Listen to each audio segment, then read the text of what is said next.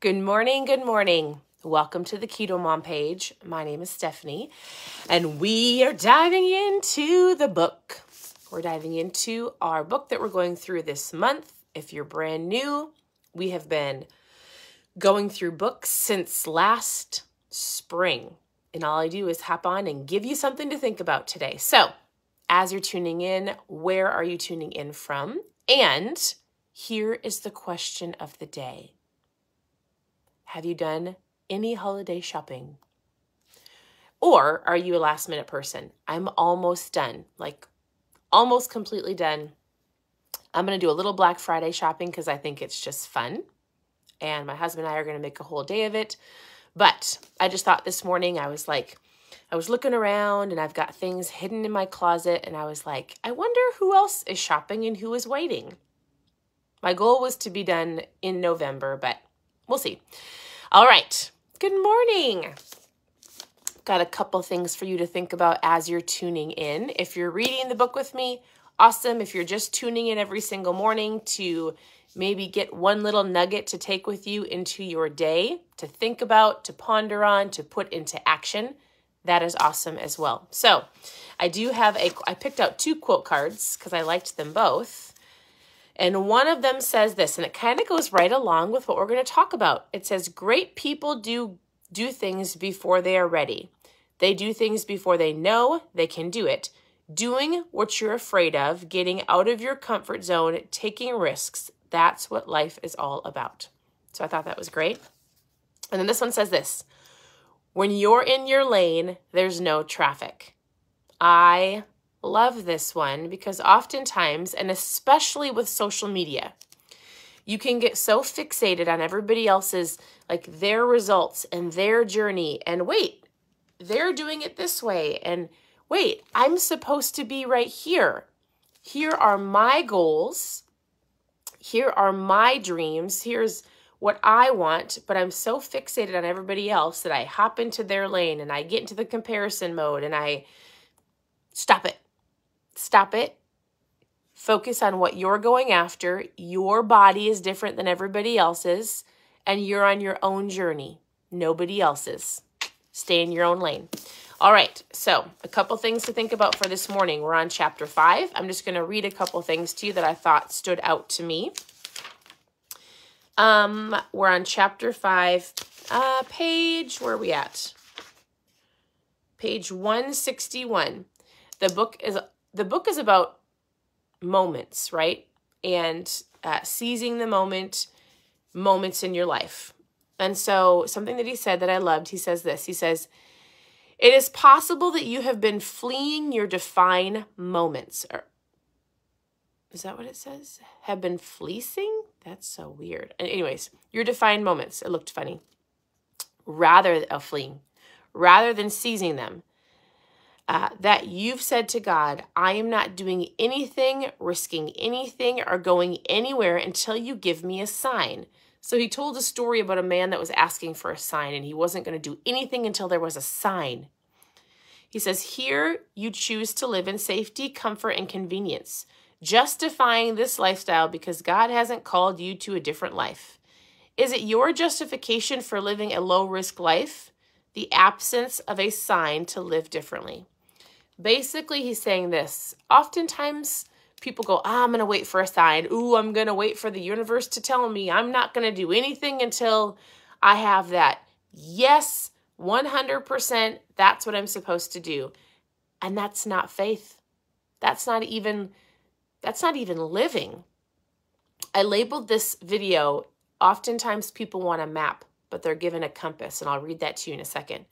But you're not going to have 100% sign and a map that lays out your entire journey. You know deep down the things that you should do, say, somebody you should call, an action you should take. Like, we use the excuse, ooh, I don't know. Like, I know, but I don't really know. Like, I know I should be doing this, but I'm going to wait for one more sign. The next day comes, oh, I don't know. I'm going to wait for tomorrow. One more sign. Right? You know something you should take action on. It's It's stepping out in faith. And then as you do, different things will show up. All right. He said, and I think he says this here. He says, have you ever been stuck behind? Oh, this is funny. This is actually pretty funny because this happens to me a lot. Have you ever been stuck behind somebody in traffic? Maybe on that day in particular, you are in a hurry, running late, or getting to an important engagement. There's just one car in front of you at the light. You're watching the light with intense focus, waiting for it to change from red to green. It seems to be taking forever. Those are the worst, right? Taking forever, but it finally comes to pass. You take your foot off the brake, you're just about to hit the gas, but then you realize the person in front of you is entirely unaware that she has permission to go. Instead of looking forward, she is fixed on her own image in the rearview mirror. Remember what you were thinking? Move, lady. It doesn't take it to be any greener than this. I wonder if that's what God is thinking of you. Ha! Move. Do something. I've given you what to do. I've put people in your place. I've given you mentors. I've given you people to follow. I've given you the things that you need for this next step. Oftentimes we're like, I want the whole thing. I want to see the whole map before I decide to take the step. It's not going to happen that way. You're going to be a couch sitter or get your butt in that game. You're going to be a couch sitter or get your butt in your life game, right? Don't be a spectator. Stop watching everybody else and get in the game. All right. It says you are called not to be a survivor, but to be a conqueror. And here's the last piece I loved. We're on page 164. He says, many of us want a map, but what we get is a compass. We are not given all the detailed outlines of how we should live each day. We are given a due north, a direction we should move towards. On this journey, one thing becomes very certain. When you move forward on what you know, things become clearer.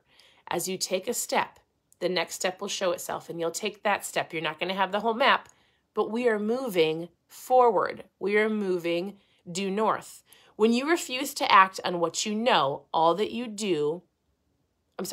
you refuse to act on what you know, all that you do not know paralyzes you.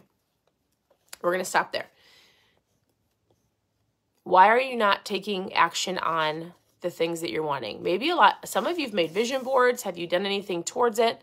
Some of you want fat loss. That's why you're here. Are you making any changes to go after that? Some of you, I talked earlier this week, maybe it was yesterday, about how this page isn't just about losing fat. Your mindset is so important, and it's going to really show in every area of your life.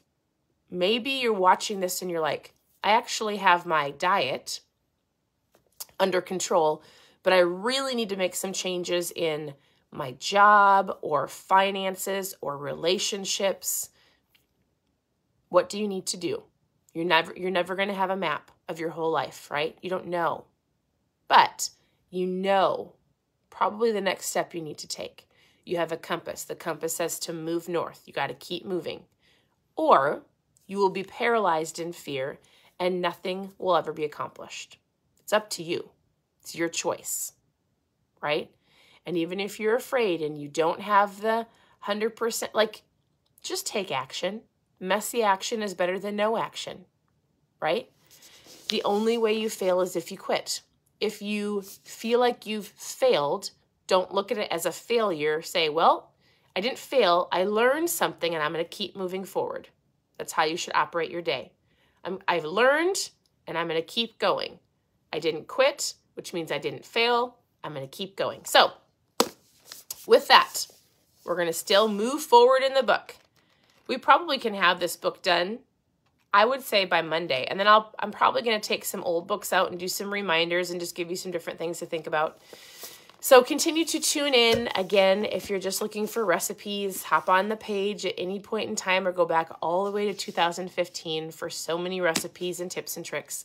Send me messages. I'm always here to help, to give you some guidance or some tips or some help in whatever questions you have. I hope you have an incredible morning, and we will talk to you very soon. Bye, everybody.